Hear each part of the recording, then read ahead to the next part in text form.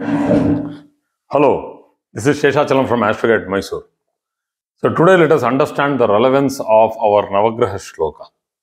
A very simple shloka in which we are only saluting the 7 planets along with Rahu and Ketu. So we, in our culture, whenever we go to the Navagraha temple, that is, we have the temple for all the 9 planets. So while doing the pradakshina, that is the cyclic, around the temple, we just have 3 times we go through the temple. We go around the temple. So that is called a pradakshina. So we recite this mantra. This mantra is Namasurya Chandraya Mangalaya Budaya Cha Guru Shukra Shanirbhascha Rahave Ketave Namaha. Suryaya, sun; Chandraya, moon; Mangalaya, Mars; Budaya Cha, that is Mercury; Guruhu, that is Jupiter; Shukra, Venus; then Saturn, Shani. So we have all the weekdays lined up in the exact order or the sequence, and there is a lot of relevance to this. This is not because of the Western calendar. This is much before the Western calendar which has come into play. So this particular thing, along with Rahave Ketave Namaha, that is, Rahu and Ketu are also included in the mantra. We need to teach this to our children because, first of all, the weekdays are named Sunday, Monday, Tuesday, Wednesday, Thursday, Friday, Saturday, depending on these planets. So why are these Rahu and Ketu eliminated from this particular thing? I will tell you how you people have included them in your life. This particular shloka or mantra of Namasuryaya Chandraya Mangalaya Budaya Cha Guru Shukra Shanirbhascha Rahave Ketave Namaha has to be implemented in our daily life, in our daily routine. And how do we do it? Namasuryaya, the first planet, is Surya in the mantra. The Brahma Muhurta, which actually starts the day at, let's say, if the sunrise is around 6 o'clock, so we go around 1.5 or 2 muhurtas back, that is one behind the penultimate muhurta. So that is around, let us say, 1.5 hours. So 45 minutes approximately. So 1.5 hours. So 4:30 in the morning. So the soul seeking, the meditation, this has to be done because it represents the Sahasrara Chakra. The Sahasrara Chakra. So the sun represents the Sahasrara Chakra. I have done the class on chakras in my own way. My own realization, I have done it. It's not that I have taken any other form of chakras and implemented it. So there is my own interpretation and I do it my way. So Brahma Muhurta, that is the time when you have to sit facing east, do your meditation. Soul seeking and meditation is important. This is not for anything else because it represents the Sahasrara Chakra. So then next comes the moon. This is early morning just before sunrise. Just before or just after sunrise. So it represents infancy. Let us say this is something like around, if it is 6 o'clock is the sunrise, then we are, this is allotted to moon somewhere between 6:30 to 8:30 in the morning. So we cleanse ourselves. We use water to cleanse here now. The earlier it was the cosmic energy, the Brahma Muhurta, where the sun was the cleanser. It was just about to rise. So next comes the water, which actually we use to cleanse ourselves. And we should eat like a child. The breakfast should be fresh, hot, and easy to digest. So that is moon. And then we get Mars. So some people, children eat early in the morning, but people who are a little older, they do not eat in the morning, but they do the other work in the morning, like going for a walk, coming and having a good bath, trying to enjoy their time in the garden. So this is the moon, and then you come to the Mars and you can have a scrumptious breakfast. You can eat a nice, a little spicy breakfast. It is good that you have to get motivated in this period and go for your job. So that travel for your job or moving out of the house and going for some employment is the time for Mars. That's something like around 8 to 10 approx. So then you have Buddha, Mercury. You learn and you earn both together. Students will learn, and this is the time for studying, the time to understand what you have to do today, and the whole day is in front of you and you have to work. So this is Buddha, and it takes up a lot of time in the morning where you actually put a lot of energy in your job. That's what as I say, you not only earn but you also learn in your job. So earn and learn. So next comes Jupiter. You work for your responsibilities. You don't only work just to learn and earn, just like that for your own self or selfishness. That is Buddha. No, it is not only for yourself, it is also for the family. So as a responsible person, you do your daily chores in your job. And then you have a lunch, that is the Jupiter's lunch. There is some sweet in the lunch, there is some salad, there is some vegetables, there are some good, lot of recipes around. So you can have a good, lunch. Then you get this Venus in the evening when you can have a small siesta, a rest, a leisure, a good evening walk, a good evening tea, or a good evening coffee. And then you have to spend your good time chatting with your friends, sitting in nice places, gardens, parks.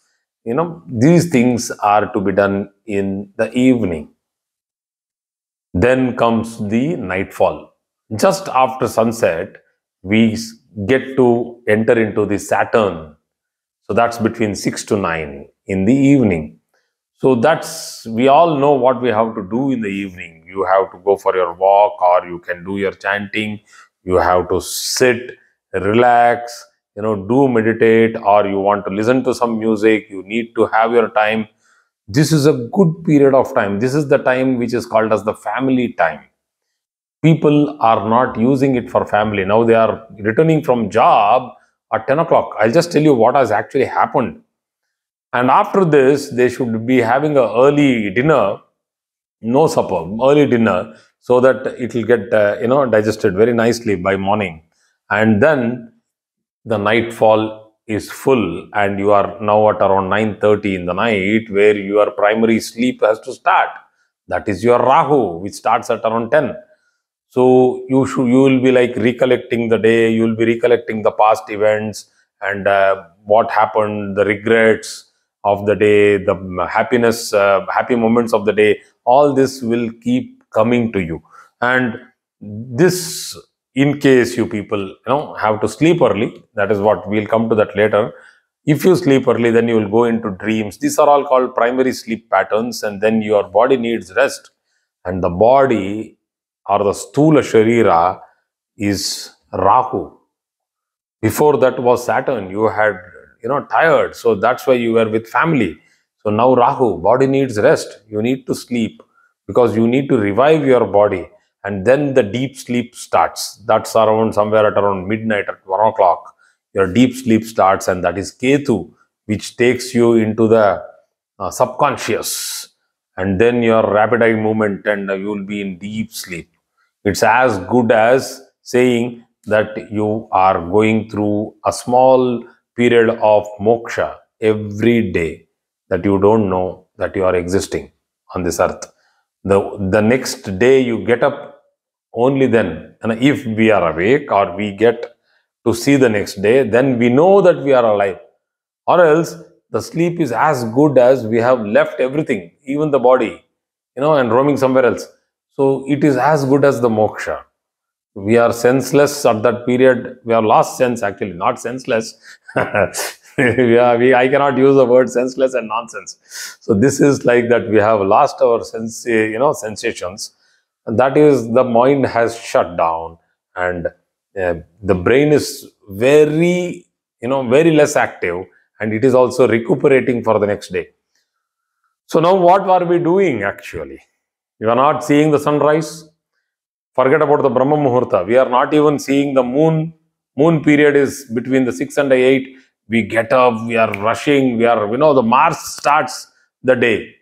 The sun and the moon are dead. So we don't have both the luminaries in our life now. Why? Our bad practices. We sleep late and we directly move and we eat while we are moving. We are not having a happy meal. We don't have the time for a happy meal.